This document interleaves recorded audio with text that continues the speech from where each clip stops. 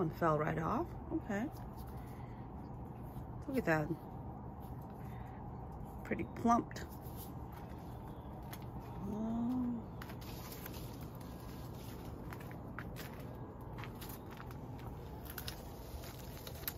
Oh, that guy's not ready. This guy's pretty small. All right, guys, let's talk about Limequats.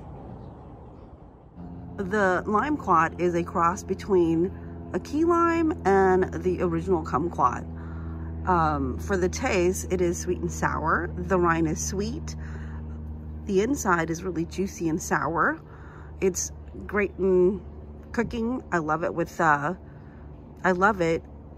my fish, mainly my salmon, and it's fantastic in adult beverage if you choose to drink.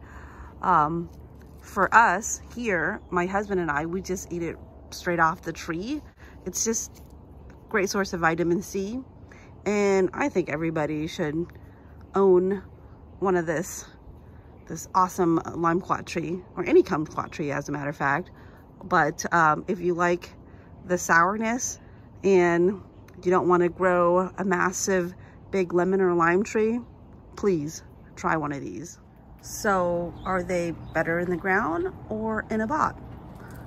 Well, I have two trees. I have one that is in the ground, which is that one right there. This guy doesn't really get all day sun. It gets afternoon and evening sun.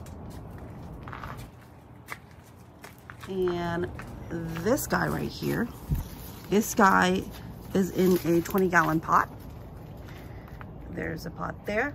And every year I have to pretty much put new soil because, as you guys already know, the pot here has holes on the bottom and the soil tends to, well, seep right out. So what type of soil do I use? Potting soil. Or you can use the citrus mix, which is wonderful. This guy has been in this pot for going on 3 years now. As you can see here, there's not really that much fruit production, but there's some. And there's some that's about to ripe, and there are more coming. Look at all those little babies. This guy that's in the ground here has been in the ground for 3.5 years. The leaves are a little yellow right now, which is pretty normal around this time.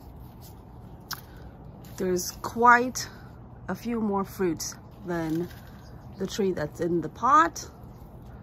And if you look at the fruit size, they're pretty ginormous for Limequats. That guy right there is pretty big. Can't reach it. So let's talk about fruit production and fruit size. I've noticed that the tree that's in the ground produce way more fruits than the tree that's in the pot.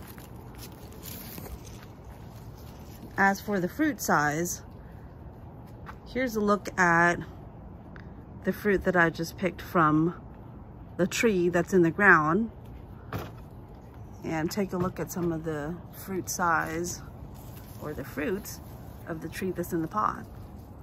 As you can see here, the fruit for the tree that's in the pot is way smaller than the fruits from the tree that's in the ground. Way smaller. Again, this tree that's in the pot has been in the pot for 3 years. Oh, say hello, Jacob. No hello.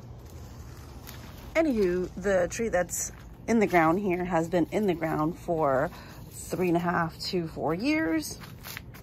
And again, if you don't have a lot of space, you can definitely grow one of these Limequats in a pot. You will get fruits, just not as big and as many as the tree that is in the ground.